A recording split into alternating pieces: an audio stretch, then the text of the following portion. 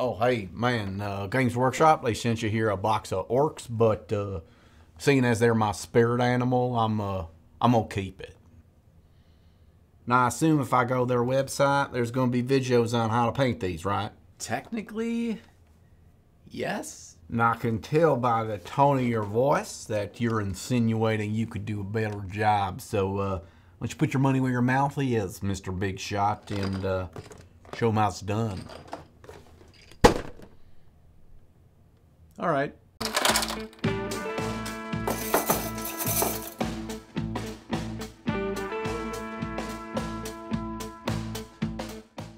You get a shiny new box of minis, you get them built up, and you're immediately at a crossroads. To your left, you can get them painted as fast as possible, and they end up looking like ass. To your right, you can meticulously paint each one to the best of your abilities and probably never finish. And it doesn't help that even the official Citadel color guides push you into one of these two silos. What they call battle ready is either slap down base colors and hit it with a messy wash, or slosh the model with contrast paint. And what they call parade ready is a workup of color depth, which usually includes 20 different paints on each surface that there's no way you'll ever finish that army in your lifetime. But why do we have to choose a system that takes the same steps over and over again, either to do them as fast as possible or to take so much time that there's no way that you keep your sanity by the time you're finished? No, I think we can come up with a better system. And what better model to showcase this system than the brand new sculpt of Boss Snickrot? Because I never need an excuse to paint another orc. We'll start inconspicuously enough with a black primer and a white zenithal from above.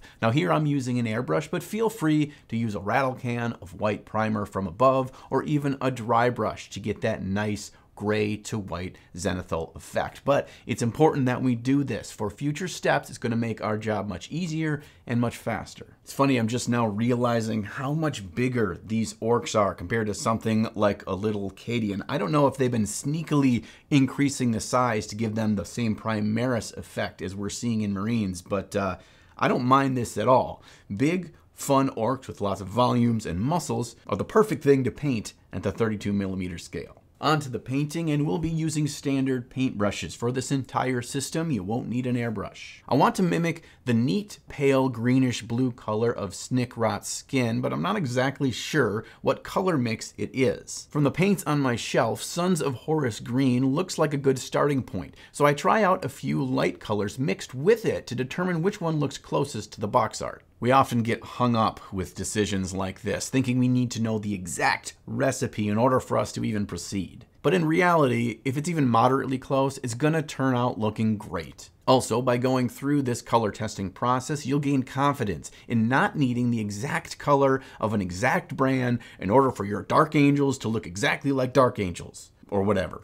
I mean, it's not like a company would ever make you feel like you must rely on their exact paints in order to make chapter-accurate paint schemes, right? I ended up using the mix with Kislev Flesh because I thought it looked relatively close, but more importantly, it will give that hint of warm flesh in the highlights later on. I really like to have a bit of warmth that I build in with highlights for skin colors, even if they start in a weird color like green, purple, or blue. It almost makes you feel like there's a bit of blood running underneath the skin, and it makes that texture feel alive. Well, we're only a few minutes into this video, and I feel like I've gotten ahead of myself already. I haven't explained to you why we're starting with painting the skin and how this fits into our quick paint scheme that you can be proud of system. To put it simply, I'm dividing any mini I paint into two parts. Part 1 is the stuff I'm going to try hard on, and part 2 is the stuff that I'm going to speed through just to get the model done. And the goal I set for myself is to spend roughly equal amounts of time on each of these two parts for any model. For this model, I'm going to try hard on all the skin and his face,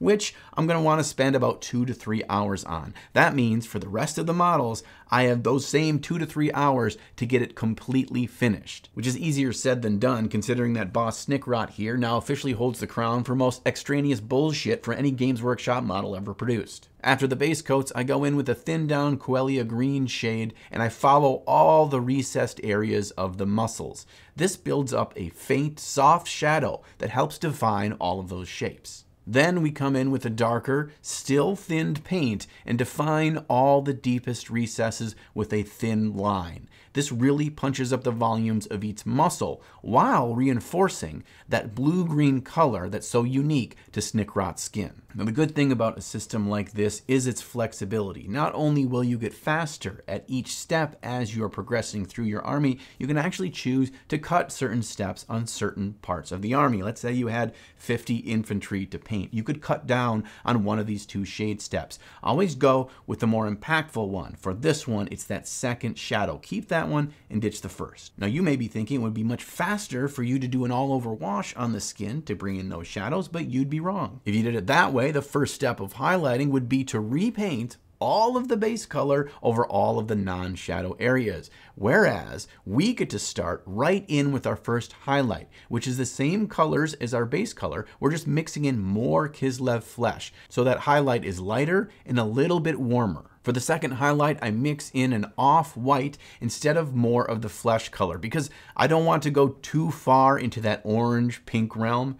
Here I'm keeping the paints a little thicker and I'm making sure to hit all the pronounced details around the face, as well as high points of the muscles and important details like veins, as well as lines on the elbows and knuckles. Now you may be thinking that this is an awful lot of work to spend on one orc's skin when you have an entire wad to paint. And to that, I say, wah. Hear me out here. You will not be putting this much effort across the entire model. When we see a model on the table or pick one up to appreciate it, there are certain things that naturally stand out and read to our eyes as a well-painted model. We can't avoid that fact, and so we're gonna have to put in a little bit of effort here that will pay off big time when the model's finished. And getting a little bit of practice here on this slightly more elaborate version of miniature painting is a great thing. It's going to level up your painting so much quicker. Also, we get to move on before we get burnt out because we're not putting this much effort in on anything else in the model. When you decide you want to paint a leader of your army as best as you possibly can,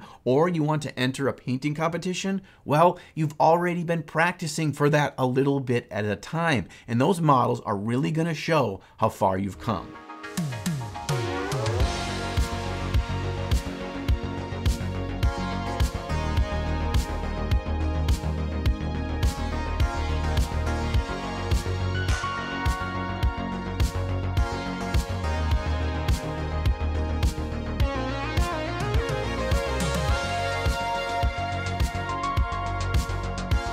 I actually found myself a little ahead of schedule after painting all of the skin, so I decided to give a little bit more effort onto his pants to show you what that would look like in comparison to something like skin. But to be honest, the effort of using black to line all of the folds and build in some faint shadows on the already really dark pants really didn't warrant the extra time. So in this very specific situation, I probably should have just gone with a null oil wash.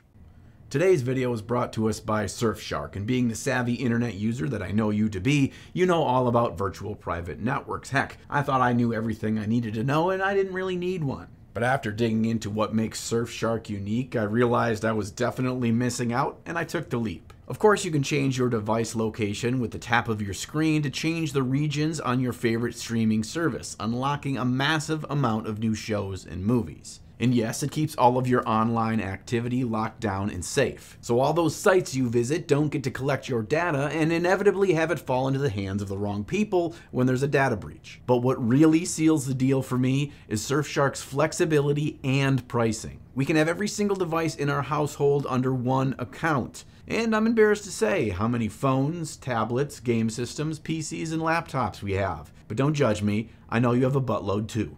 Unlimited devices on a single account. No one does that other than Surfshark. Oh, and it's only $2.49 a month. Plus, if you use promo code NINJON at checkout, you get 3 months for free. So don't delay like I did. Click on the Surfshark link in the video description below and keep your data safe and get more out of all those streaming services you're already paying for. I do think that adding the 2 steps of edge highlighting to define the hard lines and edges did go a long way to not make the pants just fade into a dark blob though. So yeah, I guess it wasn't a total loss. Do that part, not the other part.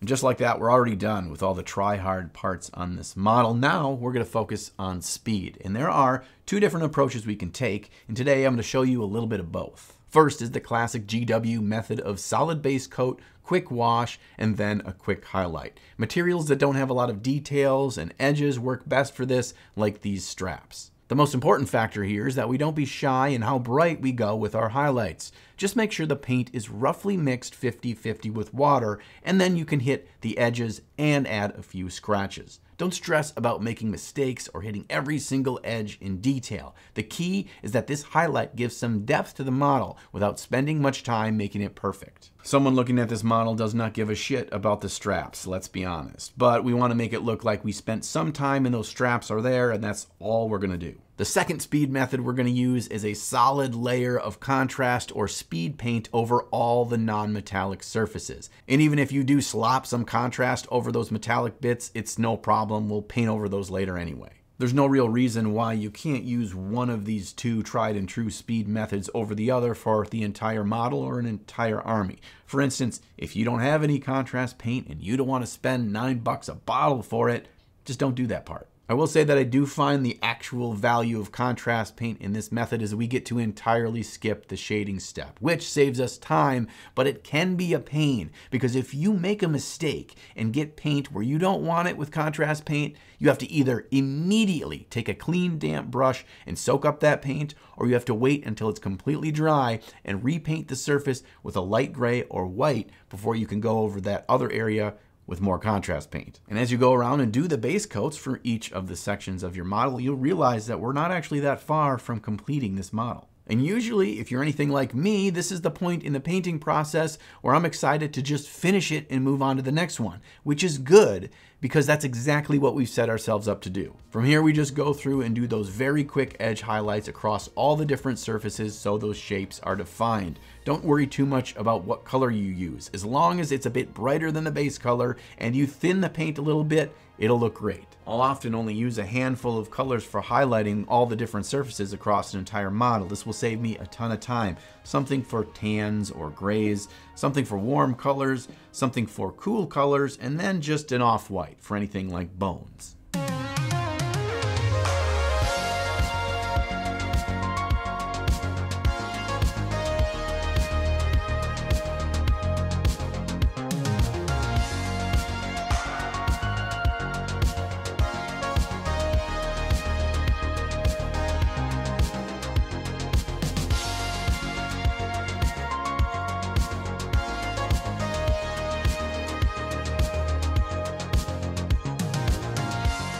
Final step is to crank out all of these metallics, and I've got a little trick I've been working with lately and I'm pretty happy with it, so now seems like as good a time as any to share it with you all. Basically, I just paint every metallic surface on the entire model the same mid-tone silver. It doesn't matter if it's eventually going to be rusty metal, shiny chrome, black metal, copper, gold, bronze, whatever. Just put the silver on everything. Does this make sense? No, of course not. The part of painting metallics that I really enjoy is messing with non-metallic paints that I put over top of them after that base coat. For black metal, I slap on a coat of contrast black. For copper, I use Fire Slayer Flesh. For gold, I use a 50-50 mix of Fire Slayer Flesh and Iyanden Yellow. You can boost up the shadows and subtle differences in color tone with a variety of washes. It's really easy and fast. So if you wanted things to look slightly different across the entire model, you can do that really quickly as you add extra layers here and none there.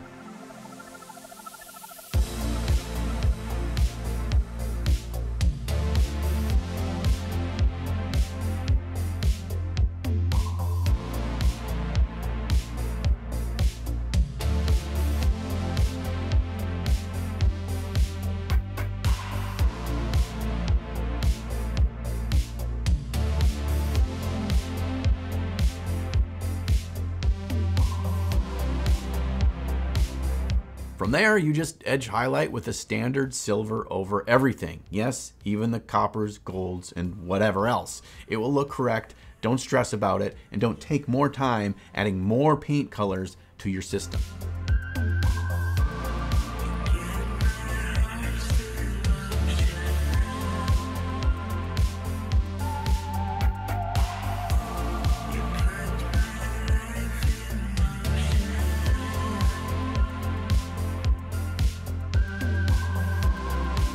And for basing, nothing says get it done fast and still look cool like mashing a couple of pigment colors on it and calling it good. And just like that, our model is done. Shit, I forgot he's got these little glowy night vision goggle lenses. And the way I approach these is the same things I do for gems or anything colorful and shiny. Just paint them all completely white, go back through with a really bright contrast paint, put a little dab of that on there, and then when that's dry, put a little dot of white in the top right corner, and now we're done. And now we've arrived at the part of the video where I ask you a question and then I brace myself for impact for your answers down in the comment section. Does your eye focus on the important parts, the skin and the face? And does that let you influence how well you think the entire model is painted? And maybe you'll disagree with me, but I think so. I think our eyes are drawn to the important parts of the model, and if those are painted well, everything else can just be fine.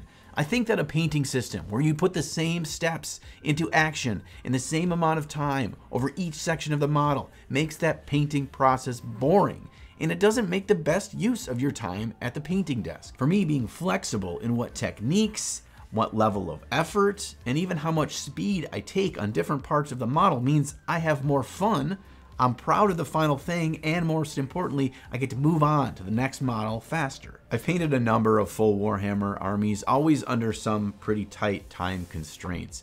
I felt like if I just tried my hardest and painted a full army, it's too much, it's overwhelming. But I think this system is how I'm going to paint my next Warhammer army. Thank you for hanging out today. I appreciate spending some time with you, and also thanks for hitting those like and subscribe buttons. They help others find the channel and let you know when my next video goes live. And an even bigger thank you to all of you that support me by using the links down in the video description to buy your hobby goodies. That supports me. Buying a shirt, that supports me. And the biggest one, being a member of my Patreon and hanging out with me on the Discord. Because of those people, I'm able to do this full time, which is wild to consider. I'm going to see you back here again next week for a Leviathan of a video. And until then, make sure you find time in your day to slay the gray. Say the wonderful things about orcs is wonderful things, and their tops is made out of rubber, and their bottoms is made out of springs. Show 'em how it's done.